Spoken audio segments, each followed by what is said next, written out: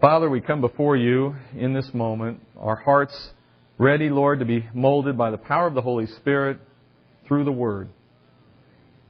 Father, we come because a study is not merely an exercise in filling our mind with facts. Father, there is no pride here. I hope, Father, we are not prideful about our devotion to study of the Word. No more, Father, than a patient can be prideful about taking their medicine. We are not here, Father, because we deserve to be here. We are here, Father, because we know that we are so unworthy. We are so unlike you.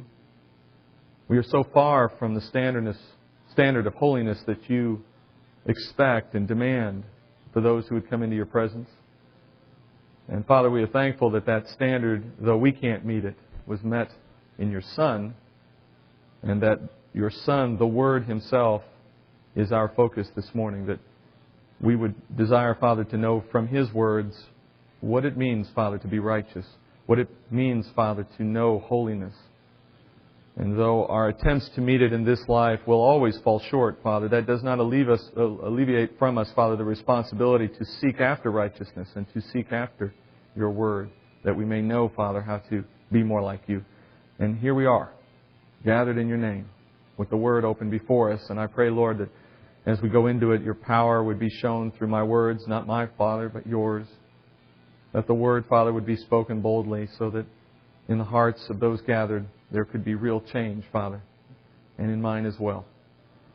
We thank you, Lord. We praise you for this time, and we give this to you in Jesus' name. Amen. Well, this is our 5th week in Luke chapter 6, and thankfully for some, perhaps this is our last week in this chapter. It's been a good chapter, though. You know, we've been working through it almost as a student, like the disciples themselves. Jesus is in the middle of giving them essentially Christianity 101, Righteousness 101, which for us may seem a bit odd. Why would the disciples need something like that? Well, remember, your view of the disciples is probably the view of where they were at the end of their lives, as they wrote the epistles and as they went out in ministering to the world. But consider where they are now at this point in chapter 6 of Luke. They're at the beginning. They're very much absorbed in a world and in a culture that did not appreciate what true righteousness was, that had been taught time and time again by religious leaders, Pharisees, if you will, about what righteousness really was. And from their perspective, it was a completely incorrect perspective. So Jesus has been working to lay out for these 12 apostles what it means to actually be a believer in Jesus, what it means to pursue righteousness, and then what it's going to take for them in preparation to serve in ministering the gospel to a lost and dying world. Now, in the first 4 weeks of this chapter, as we've studied through chapter 6, we've listened to Jesus teaching His disciples about how very different their perspective on righteousness needs to be from what the world around them has been teaching them their whole lives.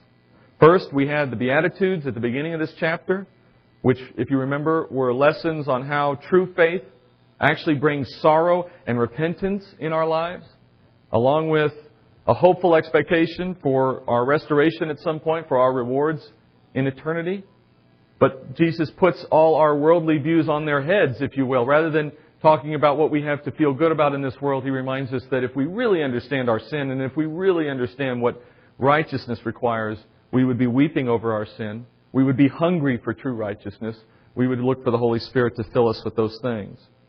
And then the next week we talked about how Jesus told them the difference between creating their faith through their own works, in other words, depending upon themselves, and doing it through the power of the Holy Spirit, and that in the difference they would be hated by the world.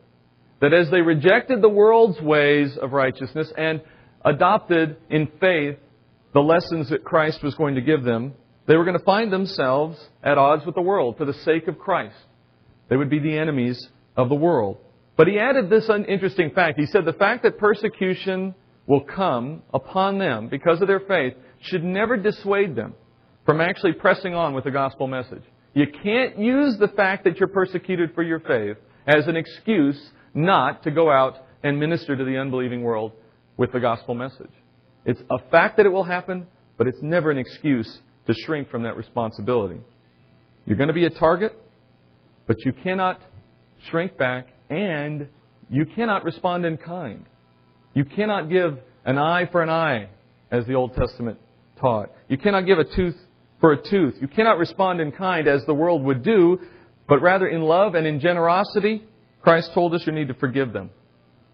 And then finally, last week, Jesus reminded His disciples that when they show mercy to those who hate them, when they actually do this thing He's asking them to do, they're doing it merely because they're following in Christ's footsteps. They're simply doing what the Father did first on their behalf. For the Father was willing to overlook our hatred of Him and give His Son over to death for us. So we now, with this incomparable gift of salvation, we are to become like Him. And remember, the term Christian means little Christ. So in that sense, as Christ was willing to go before His enemies, forgive them, though they spat on Him, though they persecuted Him, though they eventually murdered Him, He did all those things in advance of them believing in Him. Because He was willing to persevere through persecution because the message was too important. Likewise, you are now a little Christ, so to speak. You're a Christian. You mimic His pattern. You go into the face of persecution. You go into the face of hatred. You don't let that stop you. You continue to love your enemy, bringing them the gospel message, because your hope is that you will penetrate into their heart by the power of the Holy Spirit, just as God did yours. It's in mimicking Christ's ultimate sacrifice that you take the gospel message out to the world that hates it even now. Maybe with the opportunity to participate with the Holy Spirit in bringing someone to faith. That's the recap. See, you didn't even have to be here the last 4 weeks. You could have come today, had the whole thing laid out for you just like that. Come every fifth week, you're in good shape. No, don't do that. Now we're going to begin to see how Jesus is going to work to reset the disciples' expectation about their teachers, about how they view their teachers and others, and on the basic issue of judgment. And this is a key issue for the Christian today. I would argue that probably nothing undoes the fellowship, the harmony among believers, than this instinct that we all share to judge. And judgment will be the topic for today. This is radical stuff. It's about to get even more radical as we go into chapter 6, verse 36. Let's begin reading there. Be merciful, just as your Father is merciful. Do not judge, and you will not be judged. And do not condemn, and you will not be condemned. Pardon, and you will be pardoned. Give, and it will be given to you. They will pour it into your lap, a good measure, pressed down, shaken together, and running over. For by your standard of measure it will be measured to you in return. And we have to pause there for a while, because we're going to talk at length about judgment, but in the context of these verses. Now, you may have noticed that I began in a verse that we actually ended in last week, verse 36. That was the last verse we studied last week. And I did this because verse 36 is actually an important bridge verse. Bridge, meaning connecting two ideas together. It bridges first the explanation or the verses we talked about last week. It bridges what we talked last week into what we're going to talk to this week. Jesus says, show kindness, show compassion to your enemies, because God was once merciful to you while you were His enemy. That's what we taught last week. And He ended by saying, be merciful just as your Father was merciful. In other words, do for others what He's already done for you, in that sense.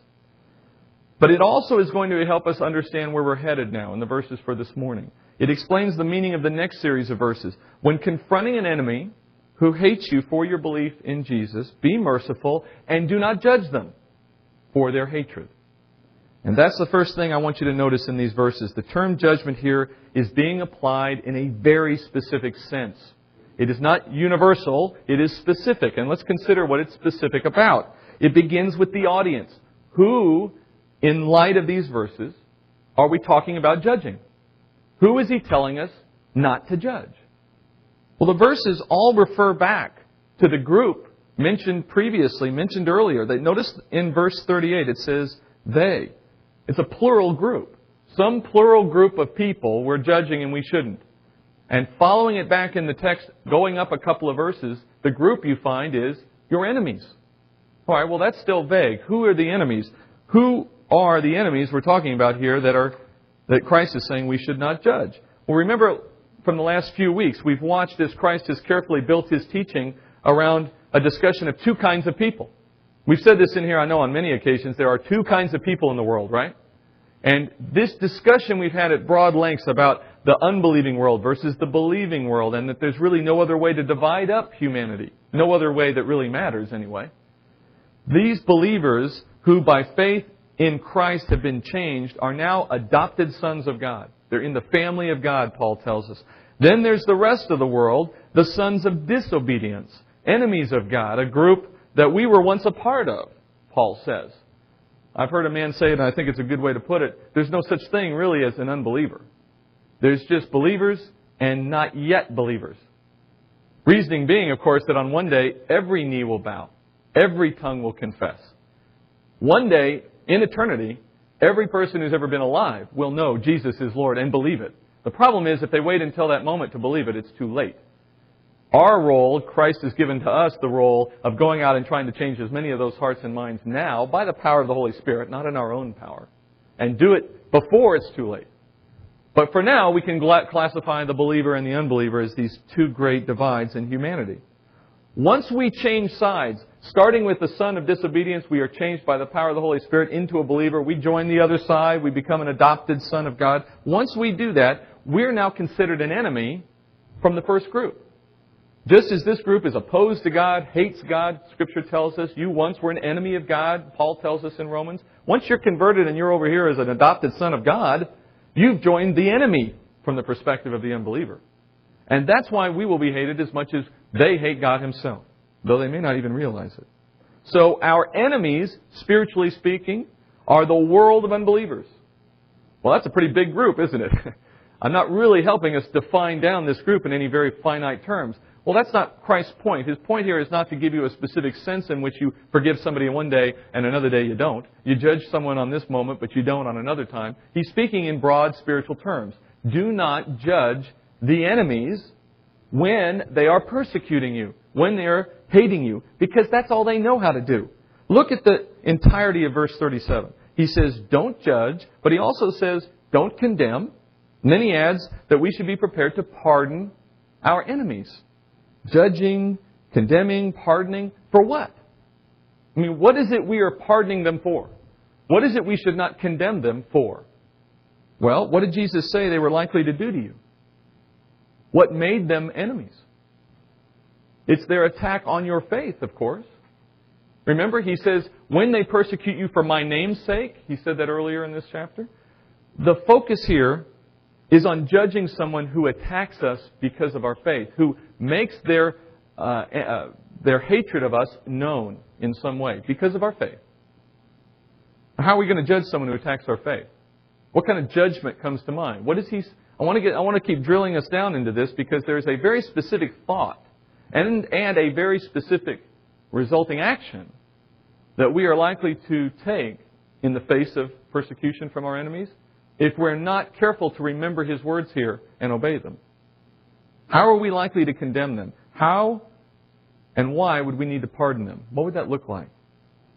Remember, these are the apostles Jesus is talking to. These are the disciples, his witnesses, the men who are going to bring the good news to the world. And he's preparing them for that mission.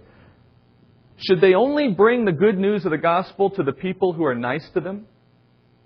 Should they only go to someone who's receptive? Should they only be willing to spread the good news to someone who embraces it right from the start?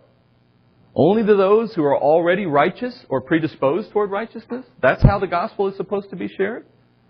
If we were to take offense at our rough treatment at the hands of our enemies because of the name of Christ, because of the gospel, and then in our anger from that reaction, in our dislike of their hatred, in our reaction against their persecution, if we were then to make a judgment about them and essentially condemn them in our own minds by refusing to bring them the gospel, by looking at their sin and their hatred as an excuse for why we don't need to bring them the gospel, why we can pass them by, so to speak, then we, in a sense, have made ourselves out to be their judges in eternal terms, judging them eternally. We may feel justified or in fact, just scared or embarrassed at the ridicule. And as a result, we assume God has no intentions of bringing these people to faith. And I don't need to be subjected to this hatred anymore. I can move on to more receptive pastures. And then we've come basically to the point of making a judgment about them and their eternal destiny. And therefore, we've condemned them. That's what he's talking about here. He's saying, you can't do that. You can't stop short. That's not right. God alone is the judge. in eternal terms, of course. You know, we never have the opportunity to ever consider anybody unsavable. There is no time in anyone's life where you can stop and say, that person is a goner for sure. There's no hope for that person anymore. There's never an opportunity to do that, because everyone is unsavable. Everyone is unsavable apart from the power and the grace of the Holy Spirit. You yourselves were once unsavable, because you couldn't do it in your own power, and no other man could do it for you. You were unsavable apart from God. But for whatever reason, whatever gracious reason God had, He, through the Holy Spirit, changed your heart and brought you faith and brought you into a new relationship. Praise be to the Lord. So how can we ever say you won't do the same thing for somebody else? The classic example that must be on the minds of most people in here right now, the thief on the cross. Do you know the day before the thief went to the cross? The day before he was put in jail, the day when he was still out being a thief, doing what he did with his other buddies? How many of those men with him would have looked at him and said, you know, you're going to go to heaven one day? How many people the day before he was crucified would have predicted that man was going to be saved by God? But God had a plan for him that included that the day of his death he'd be about 6 feet or 10 feet away from the Lord of the universe. And that relationship would be established in that moment. What kind of miracle is that? How can you ever look at somebody then, even on their deathbed, and not believe the possibility still exists that God might bring them faith? And then in our own sort of cynical moment, if it happens, what are we likely to do? And it happens to me all the time. I have to actually work hard to overcome this instinct. You hear that somebody's been saved on their deathbed, they've had a deathbed conversion, and you back in your mind, what do you think? I hope that's true, you know. Seems too convenient. Guy was a wreck his whole life, and on the last moment of his life, he has this conversion. Yeah, right. You know, fortunately, we don't have to agree for it to be true. But the fact is that God says when we do that, we're judging. And the reason it's so important, the reason He says don't do this, is because of how it influences our behavior. How when we get a perspective about somebody and their eternal destiny, it tends to influence how we treat them. The neighbor who's so depraved, why would I bother going next door and preaching the good news? Or the one who's so hardened and so turned off to faith and religion and is so much an enemy of Christ and all that they say and do. Well, why would I go before that person and ever give them an opportunity to mock me and to mock Christ? Well, Jesus says, don't throw pearl before swine. There is a point at which you should back off, perhaps. Wait for a better day. We're not giving up on the person. We're simply looking for the best opportunity. That's far cry from saying that person's a lost cause and moving on for good. There's a big difference there. When you are prone to judge because of their hatred of you and of your faith, you are also then prone to act that out in ways that are not appropriate.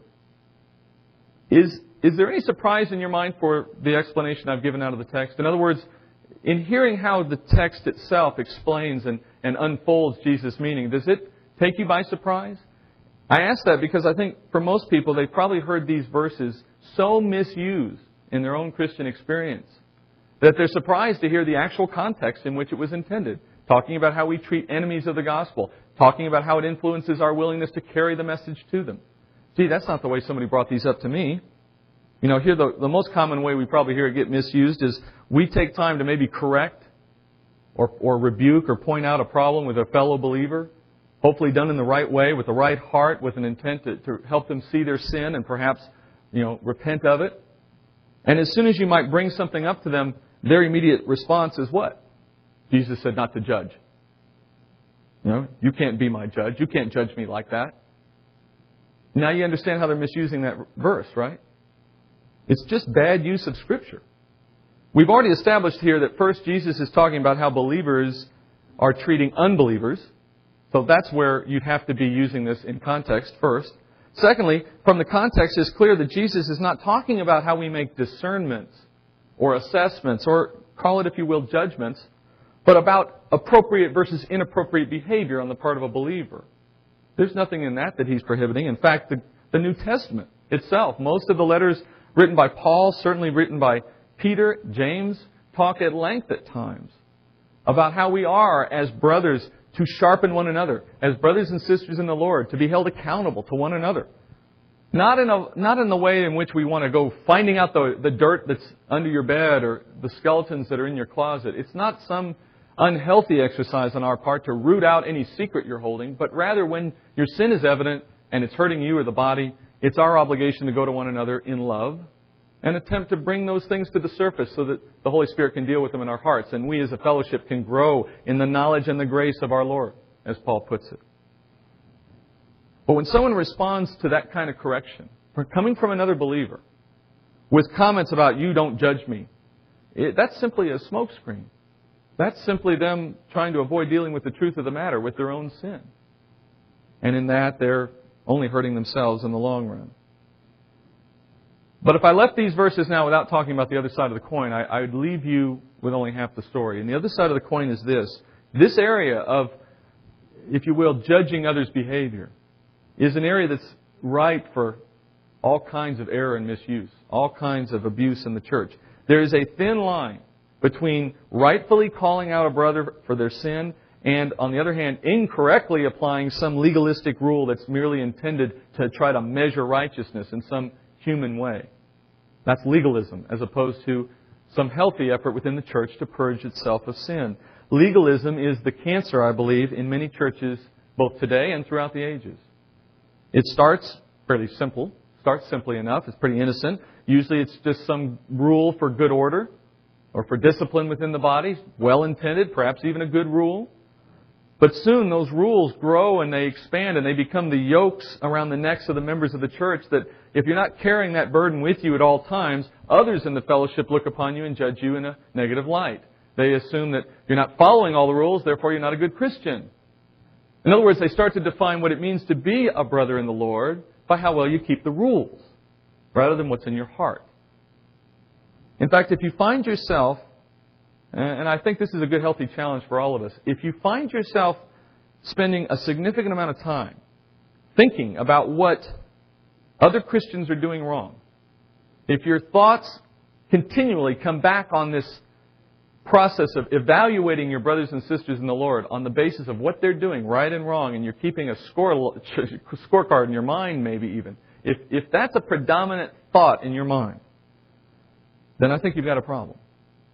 Because either you're in the wrong fellowship and God has put on your heart a burden to be dissatisfied, to feel disconnected, to just not feel at home with the group of people you're gathering with. And that's showing itself in you by your dissatisfaction with them and all that they're doing. If that's a feeling in your heart, perhaps God's telling you, this isn't the fellowship for you. I have another place I want you to be. It's either that or you're just investing way too much time in other people's problems at the expense of considering your own. But maybe you say that's not a problem for you. Maybe you would say that I'm never doing that. It's not an issue for me, Steve. I don't know who you're talking to, but it's not me. Well, Jesus knew better than that, because even in the way He begins verse 37, when He says, do not judge, in the Greek, the language being used there in the Greek, there's only two words there. It's krinomai, and that's the present imperative tense of the verb judge. Present imperative, meaning an ongoing present activity that He adds an imperative to, and then the negative, may, meaning stop this present activity. So really the way to put it in English would be stop judging. Not don't start, but stop judging. Because He knew instinctively that in the hearts of every man and woman there is a natural desire to judge others. He's not saying that don't think about doing it. He's saying stop doing it. Stop what you're already prone to do. Now there is a second way in which you can misuse these verses, and ironically it's when an unbeliever says to a believer that they should not judge in response to some standard or in response to some expectation that the Christian is perhaps laying on the unbeliever. Let me give you some examples of what I'm talking about. When you have an unbeliever throw your lifestyle back in your face and add to that, you have no right to judge me and what I choose to do. You have no right to apply your standards to me. Have you heard this before or heard somebody on TV maybe say this in response to a Christian standard? The examples I might give are, for example, perhaps you have an unsaved friend at work that you know, and they come up to you one time and say, hey, Steve, I just want to let you know I've been cheating on my wife. I got this girl on the side. She's really cool. I want to, starts talking about it, right? And then maybe in that moment, you just respond in surprise and you say, you really shouldn't be doing that. What about your poor wife? You should be loyal to your wife. And of course, in that moment, the guy says, who are you to judge me? Or maybe an unchristian neighbor says, hey, I figured out a way I can tap into your cable and I can borrow your cable signal. You mind if I just run a wire across from your backyard? And you say, yeah, I kind of do. That's stealing. I really don't think you should do that. Who are you to judge me? Or maybe for some of the younger folks here at school, somebody says, hey, can I look at your homework right before class? I didn't really get mine finished. I'd like to just see what your answers are. Would you mind? They'll never know. And you say, I'd prefer not. It's cheating after all. In each case, if that other person turns to you and says, well, who are you to be my judge? Yes, their statement misunderstands Scripture. But that's no surprise, right? They're an unbeliever. What I think is more telling, though, is part of the mistake in that exchange is ours. Part of the mistake is ours. Yes, your observations about their sin may have been correct. And, your warning about the problems with that sin may have been very helpful, may have been useful. But are your comments really going to solve the real problem? By telling that neighbor that cheating or telling that neighbor is stealing or telling him that he's committing adultery, are you really fixing the true problem here with that individual? I mean, they are sinning, and we've said already, their sin is bad. But folks, that's what sinners do. Sinners sin. That's where they get the name from. And before they know Christ, that's all they can do. That's all sinners do, is sin perpetually, at every moment. There is none who are righteous. No, not one. Without faith, it is impossible to please God. Their good works are but filthy rags. There's not some scale here. It's not as though the unbeliever is halfway to good because they're a better person than the next person. They're all bad, just like you and I were before faith. And they will sin. So giving them different things to do is not going to help them in the long run because they can't work their way to salvation. If you convince your neighbor not to cheat or to steal cable, if you convince the student at school not to cheat, well, that's fine for the moment. Maybe that has some momentary value for you and for them. But if that's where it ends, they've got nothing that will last. That work of doing the right thing in the moment buys them zip in eternity.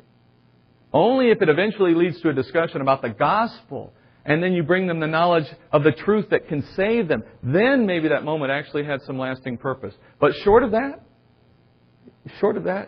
it's the analogy I've used before. It's lipstick on a pig. It does no lasting change and just dresses them up for a minute. In fact, I'll tell you, the worst thing you can do, the worst thing I have found you can do with an unbeliever is convince them to do what you want them to do. If you convince them to change their behavior in the ways you think are righteous, you've just confused them. Now they're thinking, if I do those things, I'm righteous. That's what it means to be a Christian. You've warped their sense of what our faith is about. You've turned what is faith into merely acts, into works. I would argue that you'd be much better off spending time on what the heart believes and let the behaviors follow as a function of sanctification, of the work of the Holy Spirit after faith, just as He's doing for you now. Rather than try to reverse that and say, let's clean you up, let's get rid of all these bad behaviors, then you're going to be good enough to be a Christian. And we laugh at it, but that's what we do. That's what a lot of Christians do. What they need is the gospel message. Maybe for the student who says, I need to cheat, you would turn and say, how about this instead? How about next time, let's go and work together on this. I'll come to your house, I'll help you with it, I'll work you through those problems, and that way you'll have it done right and you'll know what the book says. You'll actually be prepared. And maybe the student in the midst of that will say, well, gee, no one's ever offered to do that to me before. That's really kind. Thank you. And there opens up a friendship from which then the relationship can move toward a discussion of the gospel. And the same for the neighbor, the same for the guy at work. Look for a way to build on that moment, not judge them in the moment. Jesus paid the price for them, just as He did for you. And if they believe in Him, they'll get the same thing you got out of that faith. They don't need to work their way to heaven any more than you did. In fact, I want you to note that this change in the disciples, this fundamental change in their thinking that Christ is trying to create through these verses, just as He is trying to do for us here today, is why Jesus says that if they don't judge or condemn others, then they themselves won't be condemned or judged. Because the only kind of person who would act this way toward their enemy, who would be willing in the face of persecution to love them back and to continue to bring the gospel message, to not relent on that basis, the only one who would possibly be willing to do that is someone who's already had their heart changed by the power of the Holy Spirit, who believes the words Christ is giving in these verses and understands the significance of that relationship. Those are the kind of people who, by their willingness to forgive their enemies, make known their own changed hearts. They prove who they are by the fact that they're willing to do this very unusual, counterintuitive kind of thing. They give witness to their salvation by this action. That's what He's saying when He says, if you don't judge, you won't be judged. If you don't condemn your enemy, then you won't be condemned. If you're willing to pardon your enemy, then you're going to be pardoned. Not because you've earned it, not because the work of pardoning or of failing to judge is somehow buying you salvation. Not at all. But because those works, when they're done, reveal the heart of a true believer. They're the only person in the world who would do these things on a consistent basis. Now, as we move on, before we read the next verse, I just want to take a moment and note one other thing out of verse 38. When left in its context, now we read only 3 verses today, granted, but we've been studying this book, and we've been studying this chapter as a context. When you take verse 38 in its context, connected to verse 37, the discussion of forgiveness, and to verse 39, and what follows, which is a discussion of judgment, then it's clear, undoubtedly clear, that verse 38 is about the topic of forgiveness. It is not about wealth. Verse 38 has nothing to do with money. And the fact that it's misused that way tells you something about the heart of the people who teach it. Because it's so obviously not about money when you read it in its context. You don't have to be a biblical scholar to read this part of Luke 6 and know that He's talking about handing out forgiveness and getting it back in the same way that you give it out. It's connecting those thoughts in the midst of that chapter. Unscrupulous teachers, I know, and you've heard them on TV, I'm sure, or you may have even sat in their presence in some occasions, I'm not sure. But you have no doubt heard of men and women who would teach and cite this verse, among others, that if you want to be rich, give a lot of money to the church. Folks, if that worked, I would do it. No, I'm just kidding. But seriously, what motive do you think is in the back of their minds? What desire is driving them to do that? When it's so obvious what it really means. We're not talking about here about a simple mistake. I don't believe that. I do not believe we're talking about people who read the verse and saw it as money and then, oh, it was just a misunderstanding. Sorry. They'd have to be blinder than blind. No, what they did was they found a verse that said what they needed it to say so that they could support something they had already wanted to teach. It is manipulation of Scripture. It is not honest ministry. Some even turn it around and say God will not bless us financially unless we are tithing properly. Folks, the Scripture said we should tithe. Tithe as God leads you to. Enough said.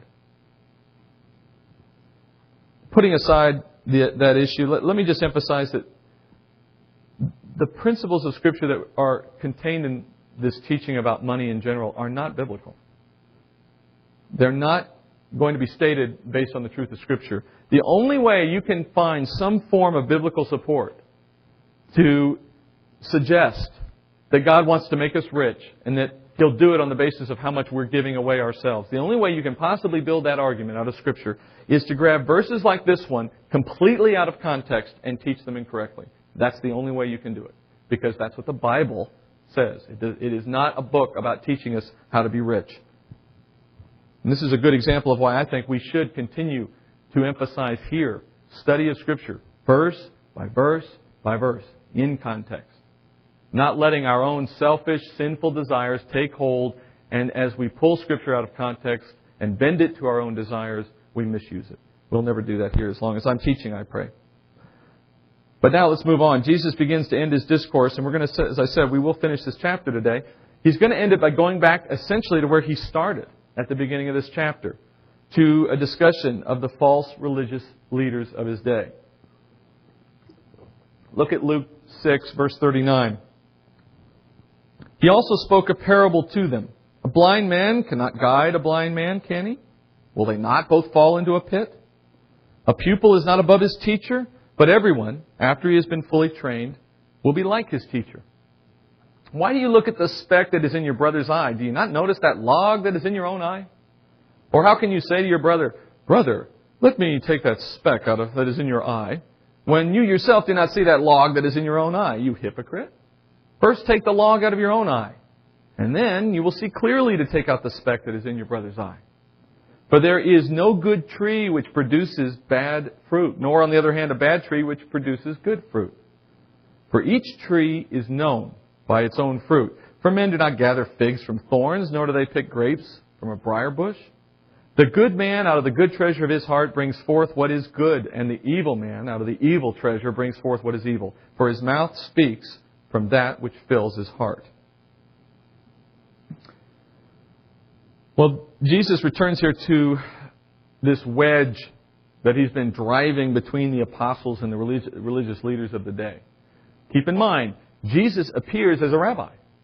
He really, to many in their culture, appeared to be just another one of the Pharisees. Now, we know different, obviously, and if they ever listened to what He said, they would have figured that out too, sooner or later. But just from who He was, the position He had in their culture, He was like them. For the most part, He looked like them, He acted like them in the sense of having students and moving around, teaching. That was very common, actually. That's why people often addressed Him as rabbi or teacher. He was just seen in that mold. Likewise, then, His students, the disciples, they would have begun to see themselves in the mold of the students that followed the other rabbis around.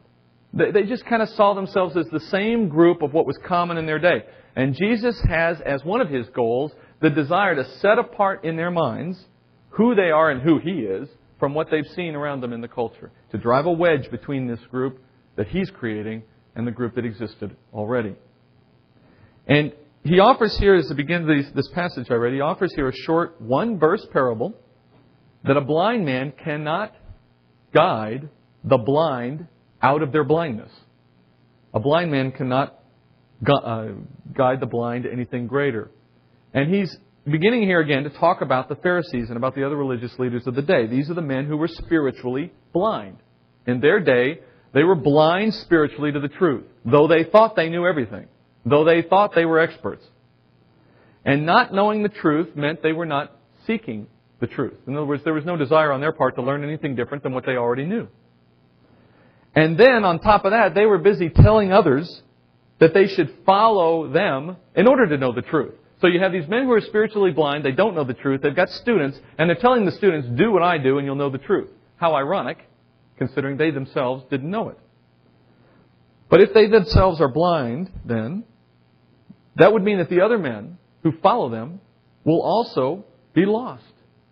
Those who choose to follow a blind man are going to perish with him in his blindness. And that's what He says. They will find themselves fall into the pit, meaning into the pit of hell, into damnation, without the hope of knowing the truth, because they're following someone who's blind. Christ then follows that statement. It's pretty simple, pretty obvious statement, stands on its own. But He follows that with an equally short statement of fact that pupils can only learn as much as their teachers know. That's also a fairly straightforward statement. But more than that, a pupil will be molded after their teacher. It's not simply that you're only going to know as much as they can teach you. It's also the case, though, that you're going to begin to follow in a pattern. You're going to look like them. You're going to talk like them. Your life will begin to reflect those you follow, those you look up to in ministry, in leadership, in teaching. It's not just their words and their teaching that you're going to adopt. Typically, people, if they're close to that person, if they have a lot of respect for that person, they'll actually mold their lives to some extent after that person, for better and worse. That's just the nature of a student-teacher relationship. But now here's the question. Why did Jesus interrupt His discourse on forgiveness and judgment with these two verses? I mean, they're obvious statements. We can agree with them, I guess. But why? Why did this come into the discussion at this point? It's because He's not just tearing down generations of false teaching on righteousness, he's also trying to tear down the authority of the teachers in that day. The men themselves, in other words, not just the teaching that he's already been addressing. And so the disciples are going to have some confusion, if he doesn't do this, about whose teachings are true. Remember, Jesus is only with these guys for about 3 years. The religious leaders of their day had existed for decades and centuries prior to this moment and will continue to exist for some time afterward. Even today, in the culture of the Jewish nation, you can find people, Orthodox Jews, who fulfill this role of being a Pharisee. So in order for him to do that, in order for him to tear down in the minds of the disciples the authority and the teaching of these men, he has to illustrate the dangers of them, the apostles, judging others. Huh? How do I tear down the authority of the Pharisees by illustrating the danger of judging others? Well, it's because the real danger in judging others is not in how you treat them. Hear me on this. The danger in judging others is not in how you treat them. That's just a small part of it. The danger in it is in how you see yourself. As we become more and more comfortable with judging others, we're going to feel more comfortable deciding who's righteous, who it is that's not up to our standards. We're going to feel more comfortable about our own situation. You know, no one stands in judgment over others and at the same time thinks themselves guilty of the same offense. We can't do that. You naturally feel hypocritical when you do that. The way we solve that problem in our own minds, we don't feel guilty. The more you judge others, the more you'll see yourself as being above reproach, without need for judgment. Sinless, in other words. It's the natural consequence of putting yourself in a position of judge. You don't want to feel like you have anything wrong with you while you're busy judging others. It's the natural consequence. It became the calling card, in fact, of the Pharisees. The Pharisees were so self-righteous, they were so sure that they were sinless and above reproach because they were so good at judging others. They go hand in hand. And they had become so consumed with their roles as judges of society and of men that they were virtually sinless in their own eyes. And here's the problem with thinking that about yourself. Number one, you're wrong. Number two, you don't have need for a Savior if you're sinless. When you're so righteous that you can stand in judgment over other people's sin, you're not going to be thinking in your own mind about the need to be saved from your own sin. And that was the problem with the Pharisees. Jesus says that while you're busy working, this analogy is so well understood, this speck in the eye versus the log in your own eye. We've said this many times. I'm sure it comes up quite often. Even in the unbelieving world, it's such a famous statement of Christ. But I want you to think about it in some very specific terms. He says that while you're busy working to remove the speck out of your brother's eye, speck, karphos in the Greek, it literally means a small, thin, dried stalk of a plant. So I want you to get this visual picture in your mind, because this is what was in the mind of the disciples when they first heard Jesus say this. They heard Him saying, you've got this tiny little wisp of a stalk sticking out from your eye. Okay, so that's an absurd kind of view all by itself, right? So there's this little stick like this.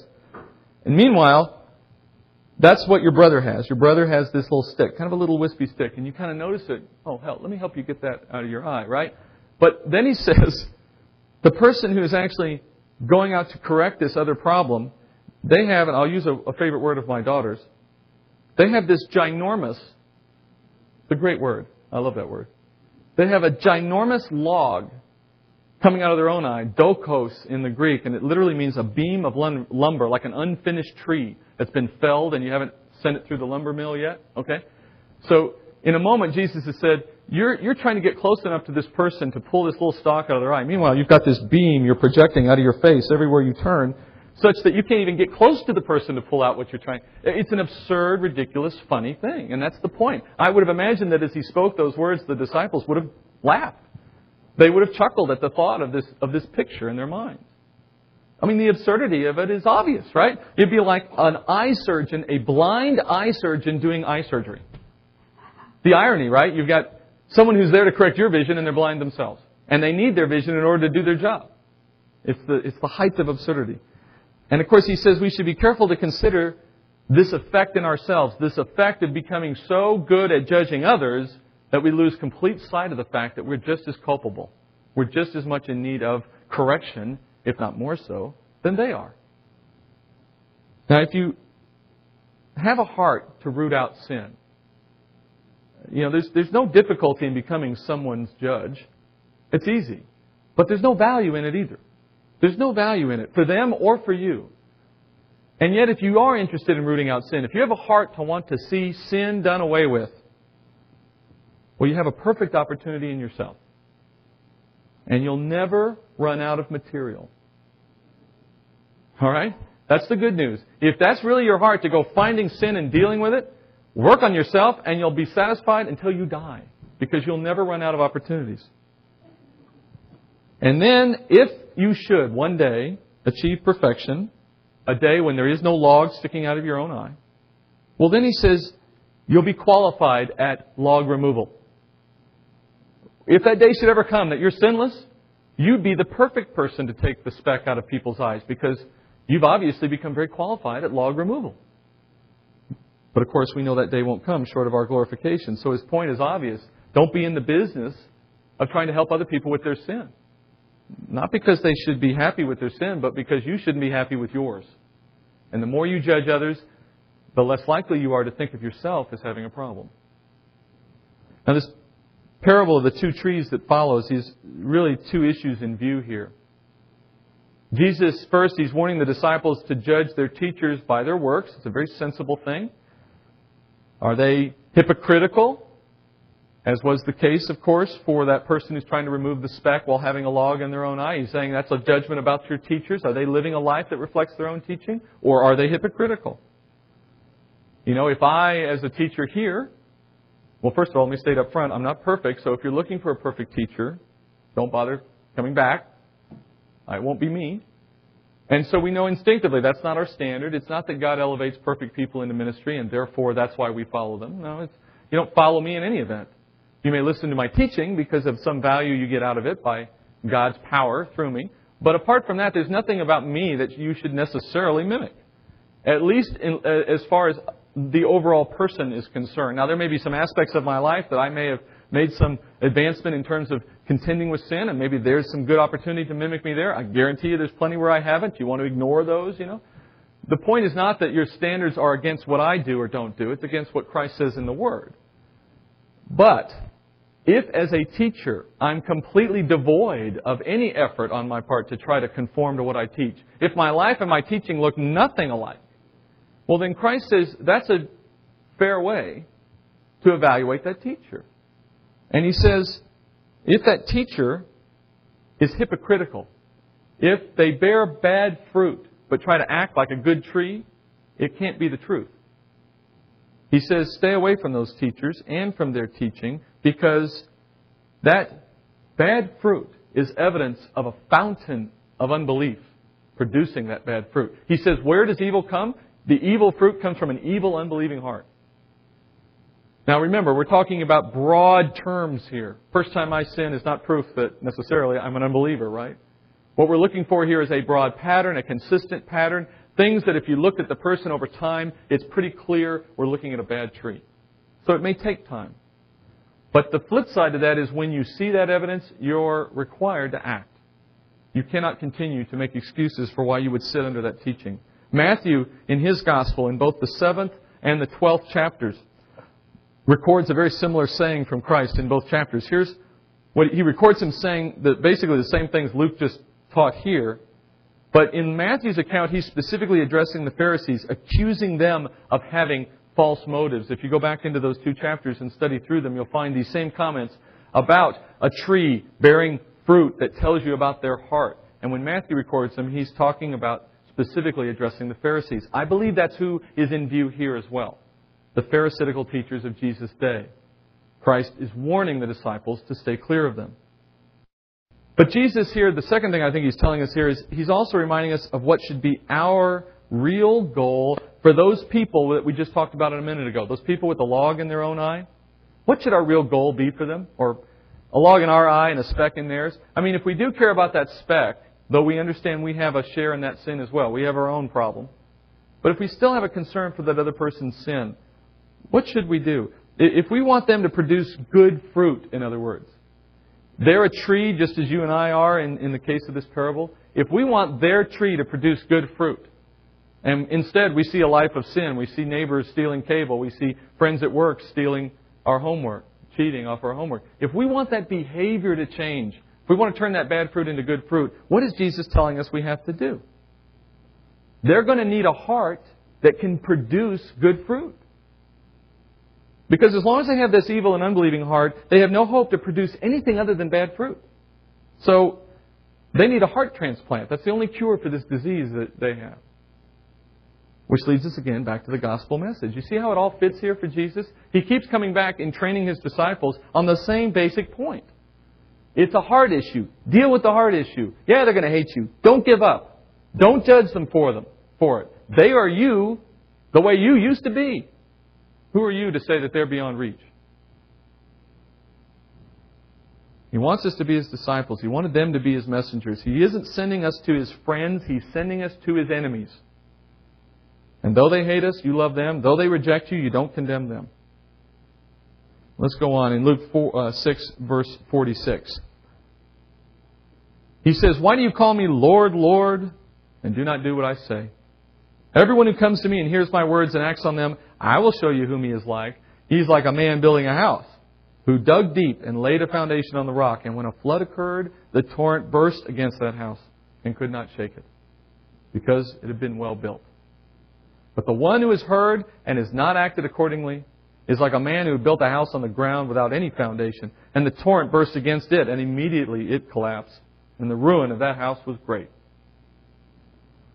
Well, finally, Jesus ends His discourse here with some of the most sobering verses, I think, in this chapter. He asks us, why would someone call Him Lord, Lord, but not do as He says? In Jesus' day, this title of Lord, it was actually a very common title in Judaism. If you've read through the Old Testament, you've noticed at times Abraham was called Lord. At times, the king of Shechem was called Lord. Or at other points, the king of Gerar is called Lord. There is a title in the Jewish culture of Lord that is simply a title given to a man of authority, or anytime we want to show great respect for someone, we call them Lord. It's like Your Majesty. It's a title of deference. But of course, that doesn't mean that because you use the word Lord, that the person using it in the Scripture was intending it the same way you and I might use it today, talking about our Lord, Jesus Christ. We mean it in a very specific sense. We mean He is the Savior of the world. He is God Himself. But in their day, it didn't necessarily mean that. And so this was going to be a central problem for the disciples in Jesus' day. As they begin to go out, as they begin to plant their early church, and as they often would have to confront men over the gospel message, they had to be careful about what those men meant when they said, Lord, Lord. I mean, Jesus isn't worried about this. He can tell the difference. It's not as though Jesus says you need to make sure they use the term right, otherwise I don't get the right credit, or some silliness like that. It's not Jesus that's worried about making a misjudgment about who means it the right way. It's the disciples that need to be clear on this. As they ministered, they needed to have some discernment about what that term was meant to mean in the minds of the people who use it. Just as the Pharisees would approach Jesus in His day and call Him Rabbi, or teacher, or even in some cases Lord, they didn't mean it the way they should. In fact, they almost meant it in a sarcastic way. They didn't mean it as someone who was truly Lord. And just as with the false teachers in His day, Jesus says to those who are truly His followers, we can know those teachers by their actions. He told us earlier, those from a good tree will produce good fruit. Likewise here now, He says, those teachers who really believe me, or really believe the words Lord when they call me by that name, you'll know who they are too by their actions, because they'll do as I say. Those who are willing to do as I say are the ones who truly mean the words Lord when they call me Lord. Does anybody ever mention there's two kinds of people in the world? There are those who hear the words of the gospel, the words of Jesus, and they base all their hope and all their trust for eternity in those words. That's their whole hope lies in what the gospel brings them. They don't believe in Jesus and Buddha. They don't believe in Jesus and their good works. They don't believe in Jesus and they tithe and go to church. They just believe that what Jesus did on the cross is sufficient. Nothing else has to be true. nothing else they do, nothing else they believe. They don't have to have all the doctrines right. They don't have to have all their knowledge of the Bible right. They don't have to live a perfect Christian life. It's just the belief. That's their trust. That's a saved Christian. And then there are those whose trust has been placed in other things, whatever those things are. And Jesus uses the analogy of a house. He says, those who have built their house on that foundation, on the rock, on Christ, and nothing else, they will weather the storms that come, the persecution that comes, the trials that come in their life. Those who have put their trust in anything else will quickly fall away at the first trial. How many people change religions in the face of some disaster in their life? The classic example in Christianity, if you want to say kind of broadly Christianity, the person who has a death in the family and that's their reason to stop going to church and to walk away from the church and to say, I don't believe in God anymore, I'm angry at God. If He took my child away or if He took my spouse away, then I can't be a believer of His anymore. Christ says that's a house that was never built on a true foundation. And so the first time real trial came along, they're washed away. You're looking at an unbeliever. Or at the worst, you're looking at a believer who's simply in disobedience, in rebellion perhaps. Giving option there for both to be true perhaps. But if you are talking about an unbeliever, it's an example of this Lord, Lord, but I never knew you problem. For the time they were in church, they were saying, Lord, Lord, I'm a Christian. Yeah, praise God. First trial comes along and then you see who they really are. They're wiped away. Christ said that's an example of someone who said, Lord, Lord, but never knew me. And their faith, having been shaken, is proof that their faith was not true. There is nothing that can undo the work of trust in God that God has done in the heart of a true believer. Nothing. Though you may feel anguish, though you may feel disappointment, though you may feel anger at God over some experience in your life, that will never rise up to the level where your faith in God departs, if it is true faith, because it was done by God in the first place. The faith was the product of God in the first place. You can't undo it any more than you did it. It is there by the power of God.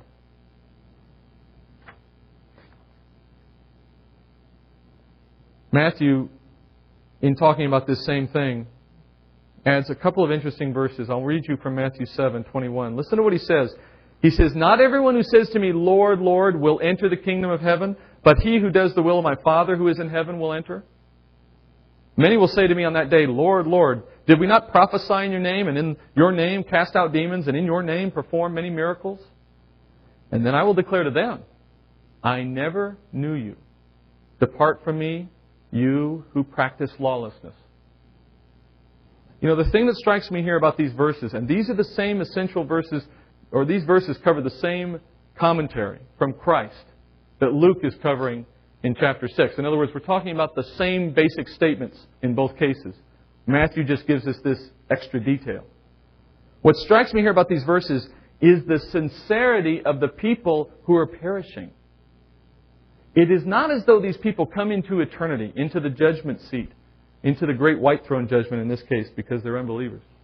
Stand before God and lie. It is not as though they're faking it, hoping to put one over on God at the last moment and get into heaven. They really believe what they're saying. These people said they were able to perform miracles in His name. And to some degree, I have to believe that's true, that they had some supernatural power, probably made possible by the demonic realm. They also claim to have prophesied, arguably as well, by the demonic realm, some supernatural force, but clearly not God. And they were sure they were going to be saved. And they're surprised to find out they never knew Christ.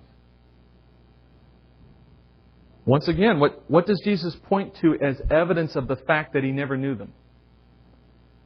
That word for knew, I never knew you, is the same word used to describe the kind of intimate knowledge that a husband has of his wife. The same word used to describe Mary as virgin. The word virgin, same word being used here for knew.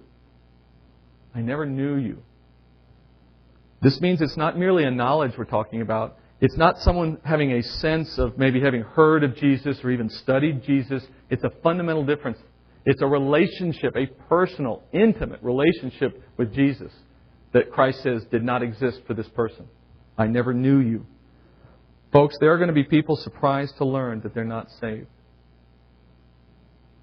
And they can be known now for who they really are, because when they say, Lord, Lord, they are not willing to live up to anything He says in the book. They use the words, but their life looks no different than the unbelieving world. They are those who've never known Him. Now, what most believers bring into this moment is a bit of concern in their own mind, right? At some moment you stop and say, well, wait a minute, how do I know I'm not one of these people? If you're worried about it, then you have nothing to be worried about. Because the unbelievers, they're never worried. Unbelievers don't sit around wondering about whether they're going to be saved. I've never met an unbeliever who lost a minute of sleep questioning whether or not they were going to be saved. It's only the believers who do that. It's the believers who sit around questioning, well, I know I believe, but I wonder if it was true or not. I know that sounds counter, but I want you to consider it is the enemy who plays with the mind of a believer to bring them to some kind of doubt that's not true. And in that moment of doubt, hopes to disarm them from any actions of their faith. The ones who are cocksure. Look at the Pharisees. There wasn't a Pharisee walking around in Jesus' day who thought they weren't going to go to heaven. It was the disciples who later wrote many of the letters of the epistles who sat around worrying about the fact that, am I living up to this standard? Am I doing all that I can do? Oh, hopeless man am I. Look at all the sin I have, Paul says. The believer is the one who's convicted by the Holy Spirit. The believer is the one who understands there is holiness and that we have to live up to it and that we're pitifully short of it. Those are all concepts and thoughts that a believer has. Unbelievers don't worry about this. They show up in heaven, fat, dumb, and happy, and find out they're not a believer. You don't need to worry about this if in your heart right now your concern is over this. But if in your heart right now there's a concern over, I've never really thought about my faith this way. I've never really thought of Christ as my only hope. I've never really seen faith in this sense. Then maybe this is God pulling on your heart so that you would know the truth. And an opportunity exists still for you to confess His name. Jesus wanted His disciples to understand that these people were going to exist in their ministry just as much as they exist for us today. And in both cases, the ones that existed for Jesus and for the disciples in His day, and for the ones we encounter today, they can be known by their fruit. They practice lawlessness, Christ says. They're hypocrites. Their life reflects nothing of Jesus' teachings. And as we end today, that's my challenge for you as well. Where are you today? Can you say your life is a picture of Jesus' teaching? Now, I'm not putting this to you as a test of your faith. I don't think that in this moment that's the best sense of it. I think the better sense of it for you now is not so much as a test of your faith, but how much just a test of your witness. Do we call Him Lord on Sunday and then live a life that looks like the unbelieving world the rest of the week?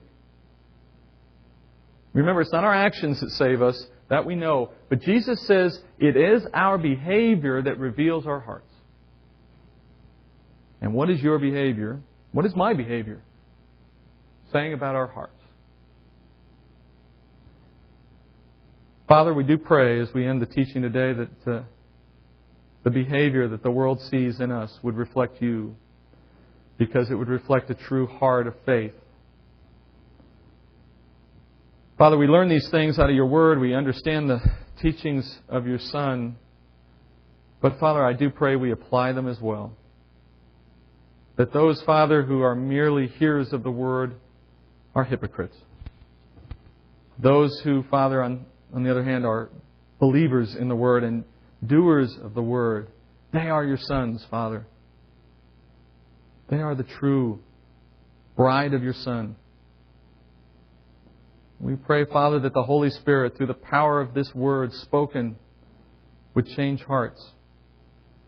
First, Father, for the unbeliever, whoever it may be, in this room or hearing these words at a later time, I pray, Father, that the Holy Spirit would work actively in their heart as they listen to the Word of God preached. And it would be enough, Father, that they might come to know the truth and turn away, Father, from a life that trusts in other things.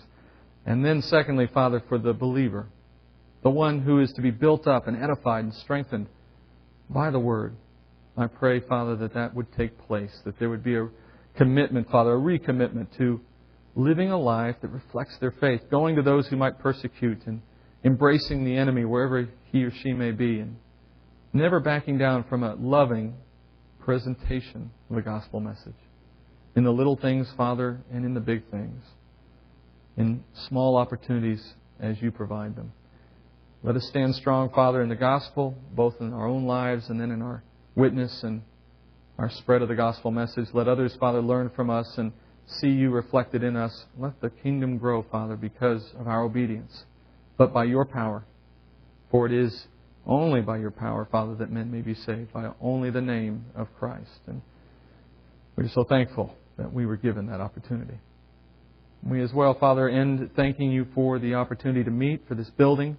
Again, Father, for the provision of so many who've made it possible to meet. For Daniel and his presentation of worship, Father, I give You thanks as well. Let us go out, Father, this morning in praise, drawing from that deep well within us to do good, to speak good, Father, from a heart that You changed. And if it be Your will, Lord, I pray that next week this group would regather under the teaching of Brian and would again, Father, give You praise. In Jesus' name, amen.